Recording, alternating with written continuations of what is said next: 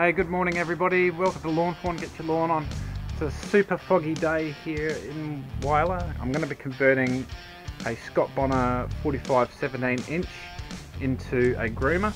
So hopefully it all works out well. Really looking forward to having a groomer for next season to give myself that pro look. So this is the beast.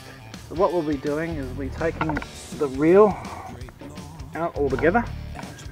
We'll be taking the knife bed, which you can't really see. We're going to be taking the knife bed off. Then we're going to be putting in the reel with the vertical blades. A groomer vertically cuts the grass. The aim is to reduce thatch and cut horizontal runners. What we're trying to do is promote growth from the crown of the plant and reduce the lateral growth within the grass. There are several benefits: less thatch, improved water penetration, improved soil gas exchange, and less chance of disease due to a drier environment. If you don't groom, you'll get a thicker thatch layer and miss out on all the benefits. Grooming is done on fine leaf couches, typically done on golf course and lawn bowls greens.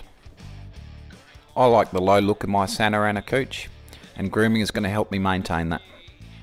Where are we going, Heidi? I'm going to the Harley. No, We're going to go to Nonnie's and Grumps's. why? Because that's where my blades are. Okay, Daddy. Yep, I'm good. I'll take the photo. Cheers. Cheers. Is it foggy? Yeah. Oh, In you go. it's so cold.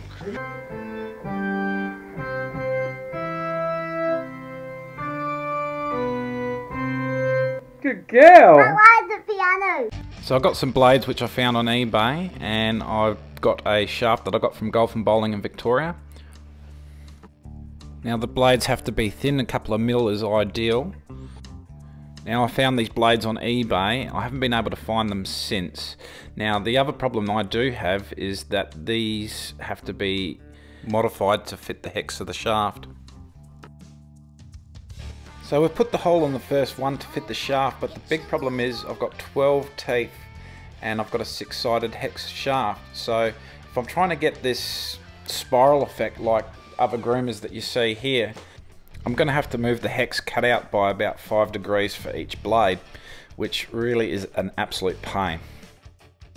So considering the amount of modification I've got to do to get it to fit the hex of the shaft, I might be considering going to Golf and Bowling and getting the whole kit because they have the pre-made blades. The advantage of that is that I won't have to do any work on the blades themselves to make them fit, and plus they'll be readily available to replace if I need to, where these blades were just a one-off that I was lucky enough to get hold of, but unfortunately it's got 12 teeth. Really it would have been better if it had 11. So in a future video I'll show you what I've decided to go with, and we'll get into the nitty-gritty of assembling it and giving you some more details about when to use a groomer. So I'll catch you in a future video. Get your lawn on.